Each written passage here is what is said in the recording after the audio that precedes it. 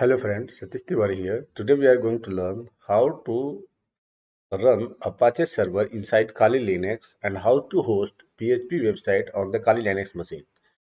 For this, first of all, you need to open your terminal. Just open your terminal and run the command sudo apt update. This is the first command you need to run.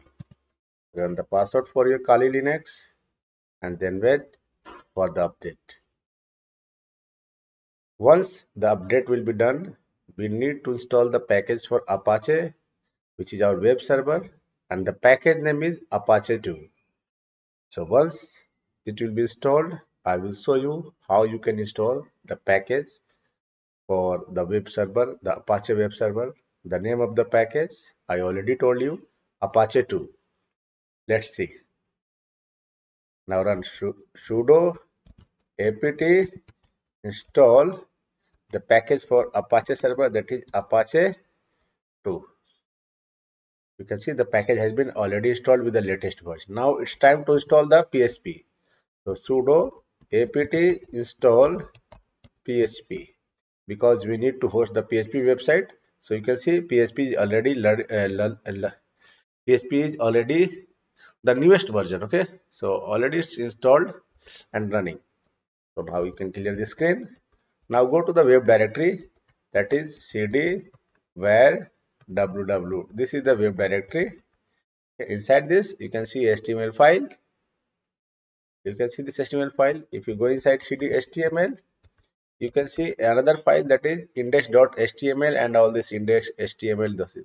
If you want to delete this file, you can delete this file using rm-rf index.html and index. This file. So it's telling you are not allowed because you need sudo permission. Okay, root permission. So type sudo and then delete this file.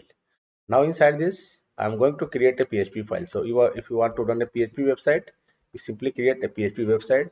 So sudo vim suppose index.php. So I am creating a PHP file, and now you can write your PHP code.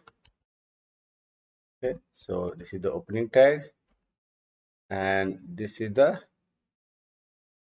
closing tag. Okay, this is the closing tag.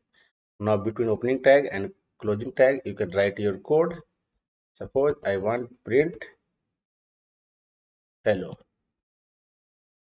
Okay, so this is the code I want to run.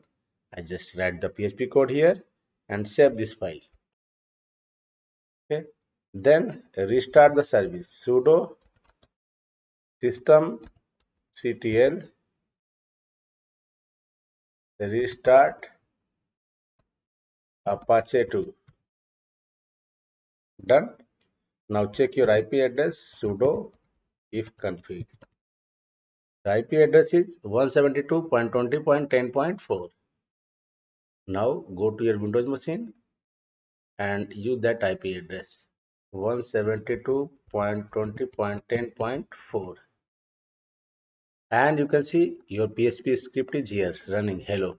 Okay, so in this way you can run your PHP website on the Kali Linux machine. Very simple way. Thank you for watching. If you have any doubts, you can ask me through the comment section.